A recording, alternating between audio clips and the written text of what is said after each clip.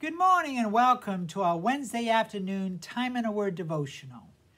I'm Pastor Will, and it's great having you with us here today. I'd like to open up our time together this afternoon by reading to you from 2 Corinthians chapter 5, verse 20, where Paul writes, "Therefore, we are ambassadors for Christ, since God is making his appeal through us. We plead on Christ's behalf, be reconciled to God." May the Lord bless the reading of his holy word. Let us pray. Heavenly Father, we thank you that we could be here this afternoon, praying, Lord, that you'd open up our eyes to truth you would have for us to learn. And Lord, I would pray that these words I speak here would be pleasing in your sight. For we pray all of this in the name of your Son, Jesus. Amen and amen. Last week on Time in a Word, we noted the fact that the believer in Christ is a citizen of heaven.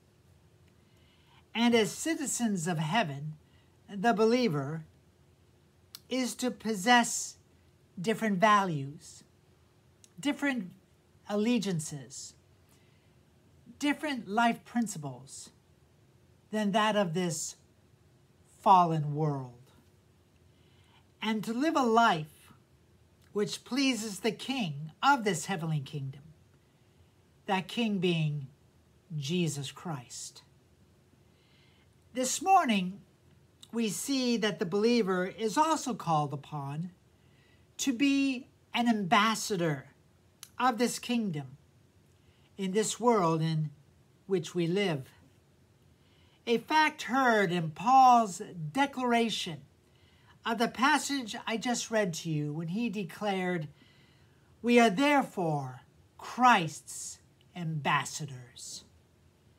Ambassadors who are to represent Christ in all that we say and all that we do, proclaiming his message of salvation and living out the message of salvation in our daily conduct. Yet, what does it really mean to represent Christ as his ambassador?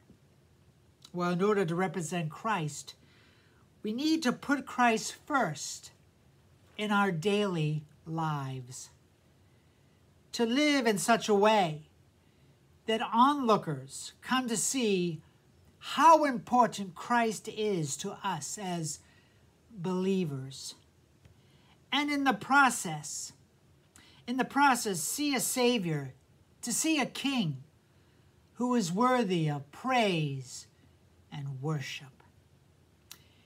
In order to represent Christ, we also need to love others as Christ first loved us, forgiving others as Christ forgave us, and being patient with others as Christ has been so patient with us, giving them a picture of who Christ is in our daily actions, all in an effort to lead others to Christ and to make our corner of the world a better place for having done so.